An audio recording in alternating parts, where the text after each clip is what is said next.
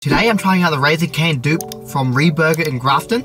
Let's try it out and rate it from 1 to 10. I know I'm kind of late for this review because I think a lot of people have done a review on this, but I really want to try it out because I haven't tried Raisin Canes before, and this is a next best thing.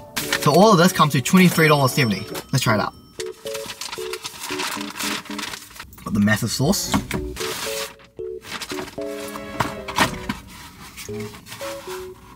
This is what it looks like. I hope it tastes as good as it looks.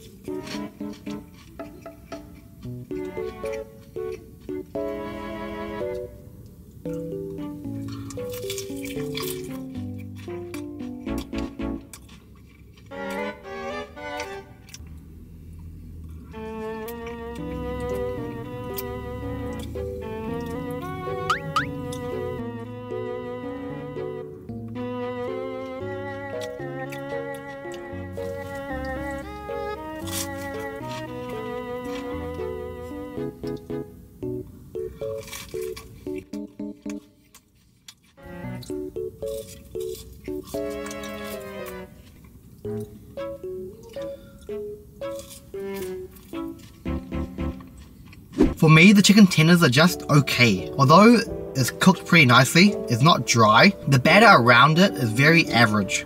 Doesn't have like the most satisfying crunch, and the flavor doesn't really pop for me. It's just alright in terms of flavor. You can taste a bit of the herbs, a bit of the spices, but it's not like that amazing. And the sauce, taste-wise, it's not bad. It's a bit creamy, a bit tangy. I can taste really like the pickle juice in here. It's pretty solid.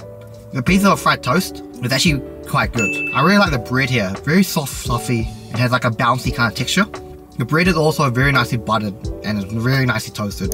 The fries are also pretty solid. Pretty nice crunch to it and has nice kind of paprika kind of seasoning, I believe.